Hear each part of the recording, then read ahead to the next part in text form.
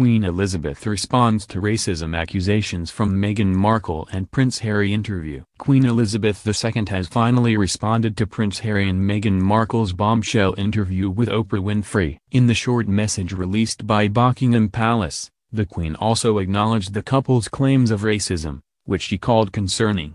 Meghan Markle and Prince Harry lob racism accusations at royal family. Meghan Markle told Oprah Winfrey during their interview that there had been concerns and conversations about how dark her son, Archie's, skin would be when he was born. Prince Harry, who had been privy to those conversations and apparently later informed his wife of the comments, confirmed the claims, though he refused to say who had made the comments. Queen Elizabeth responds. Now, days after the interview aired, Buckingham Palace released a statement from the Queen. The whole family is saddened to learn the full extent of how challenging the last few years have been for Harry and Meghan, the message began. The issues raised, particularly that of race, are concerning.